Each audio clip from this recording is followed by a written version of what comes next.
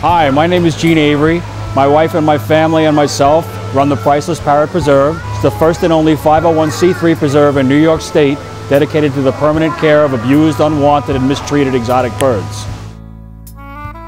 We got started by, like most people, buying a bird, except that we ran into some problems with the bird and didn't know what to do, starting to do research, and we made a mistake like a lot of other people make by buying another bird to keep it company, thinking that that's what it needed. Starting to do research, and now we had 2 birds on our hands, and we liked it. So we started to take in, nasty birds that had been through several homes already on our own. Hi, my name is Marietta Avery, and I'm part of the Priceless Parrot Preserve.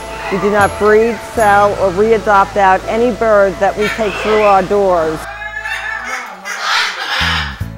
Our mission is to take in any bird that's abused, unwanted, sick, as long as it doesn't have anything that would cause the rest of our flock harm, to be able to have enough room to do it, and then to turn them around to try and socialize them.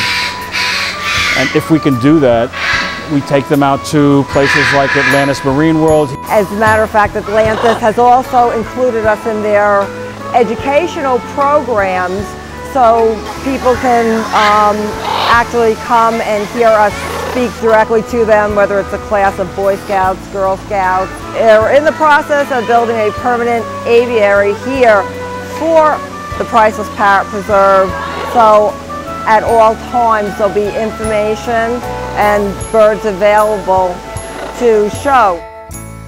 Maintenance of the birds it's a lot of work. They're a high maintenance pet, and when you have over 100 of them, and each bird has its own individual cage, which we have to clean 2 or 3 times a week.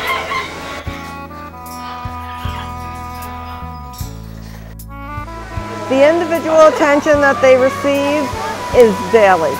It's absolutely a requirement. The amount of attention depends on the species of bird, how much abuse it's been through, and how well it takes to its surroundings, what its disabilities may be. The birds are set up so that each bird has its own individual cage, so they all have their own space. And we let them out at different times during the day so that they can come out and exercise and flap their wings and interact with us and that type of thing. When you buy one as a pet, you're their flock. They need that attention from you on a daily basis. You have to take a certain amount of time out of your day to make sure that you pay attention to them and interact with them.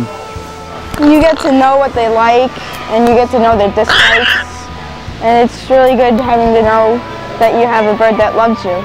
These birds didn't ask to be here. They didn't ask to be pets. So to buy one not knowing what you're getting into and then just discarding it later on down the road because you don't want it anymore, to me is a sin.